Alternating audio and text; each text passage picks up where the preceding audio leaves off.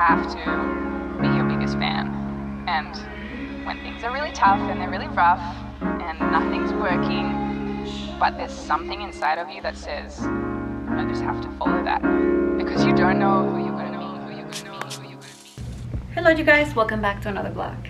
It's been a year since I did my mommy makeover and I love the results. However, during surgery, while they were moving me, the nurse accidentally pulled the drain out. So that created a little loop, an extra excess piece of skin that we're gonna get removed today. It's called dog ears. Let me show you. This is the loop. Okay, I was wearing really tight jeans, so that's why you see all this. But so this is the loop that I'm not excited about and we're going to get it done today. Wish me luck. This is how my scar looks. I really like the results.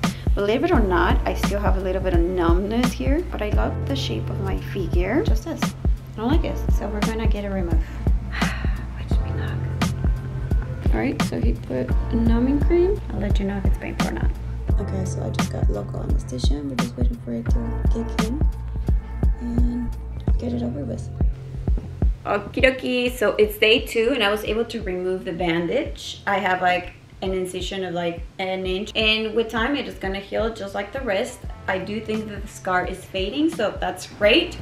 It's been a year since I did my mommy makeover and overall I'm happy with the results. I've been able to wear outfits that I never dared to wear before because I was always really self-conscious that my scars would show. So when I had my first child, I had to have an emergency C-section. So I have a vertical and then later on I had the horizontal C-sections. And I just didn't like it. It made a fold. To me, it looked almost like a butt. Like I felt like my belly indented like that and then I had like an anchor. So I just didn't like it. Every time I saw myself in the mirror, I was like, I wish I didn't have that scar. So when they did the vertical scar, that actually cut the muscle and I had no sensitivity there. And no matter how many abs and what diets and how much exercise I did, that belly pouch never went away. And finally I got it removed. It's gone. I love it. Removing the dog ears was painless, and from what I heard, it's actually more common than we think. Mine happened because when they were removing me, the nurse pulled the drainage by accident. Hey, it happens. So the doctor fixed it. He didn't charge me, which I am so happy. Doctors do charge you for touch-ups and things like that, and he didn't. So thank you, Dr.Robert. Thank you again for joining me in this journey. This is the conclusion of that mommy makeover transition and moving on to the next. I've strived to show you the reality of my life. Creators have the ability to show you whatever aspect of their life they want to show you.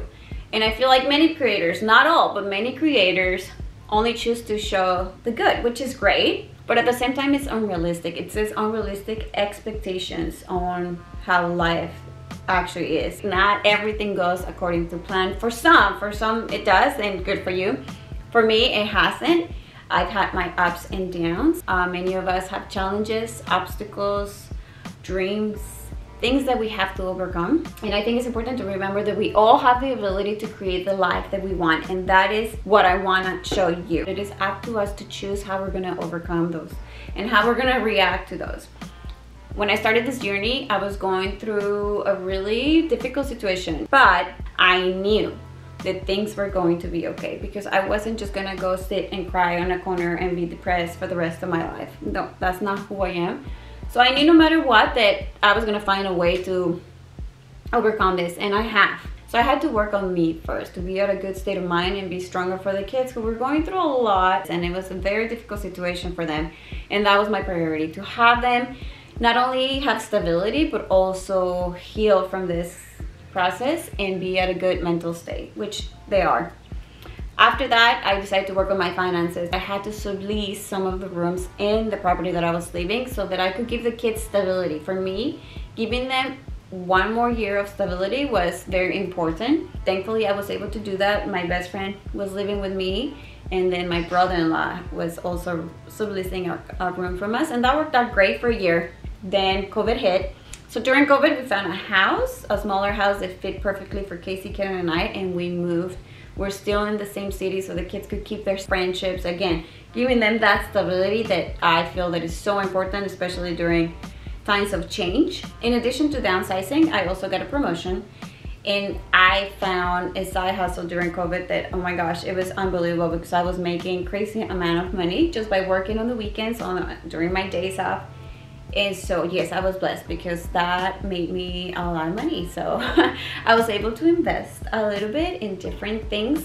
So once I got my finances under control, it was time to take care of my body. I've always wanted to have a tummy tuck for like, wow, since 2006. I knew I wanted a tummy tuck, and I was always told that no, we couldn't do it, I shouldn't do it, we couldn't afford it. Why do I want that? Vanity, yada, yada, yada. But the bottom line is that I've always wanted. I saw this scar, and I don't care what anybody says, I didn't want that scar. Like, I looked at myself and I'm like, I don't want that. And so finally, I took care of my body. Simultaneously, I've been able to check off a few things from my bucket list, from skydiving to getting on a racetrack. I've also been lucky to travel. I was able to go to Mexico City with my sister and meet my half-brother.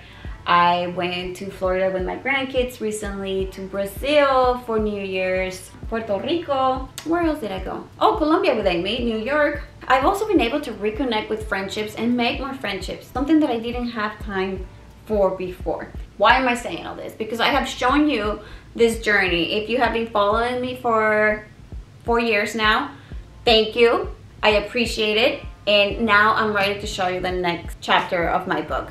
My personal development, my education. I've been working on my career. For many reasons, my education was on hold. I have an associate's in psychology. I was supposed to go back to school right before I was asked for the divorce. For obvious reasons, I had to put that on hold because as a single mom, working full-time, having side hustles, and also trying to get the children to a good mental state, it just wasn't easy. It wasn't time. But this year, I felt that things were going smooth and that I was able to take on this new responsibility. It is a personal goal that I had. So in January 2022, I started Pepperdine Graduate Business School. I've been extremely busy. So my next journey that I'm going to be blogging about is about this personal growth in my education and working on my career. I want to show you the challenges and what it's like to be 43 years old, single parenting with a full-time job, back in school.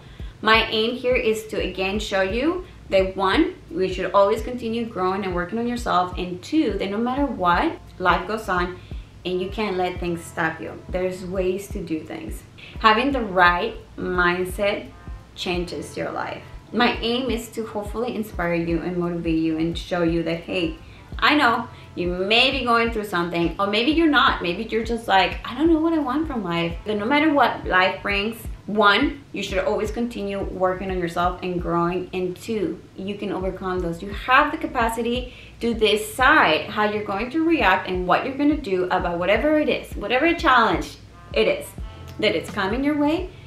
Take advantage of it. Turn it around. What are you going to do about it? How are you going to react? And for you to continue growing and moving forward no matter what. I hope to inspire you. I hope to motivate you. I do need your help. I have a goal.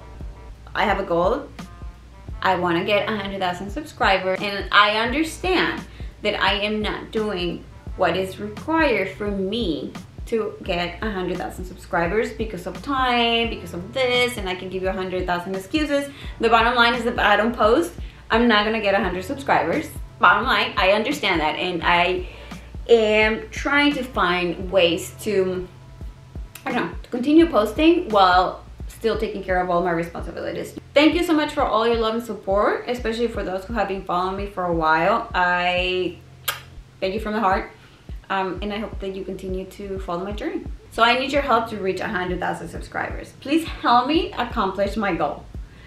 I recognize that in order to get to my goal, I need to do something about it. I need to take action. I need to be posting, and I need your help. I need your guidance. I would love to hear from you. What would you like to see? Thank you so much for watching. I hope that this vlog inspires you in some way, shape, or form, and we'll see you next time. Bye.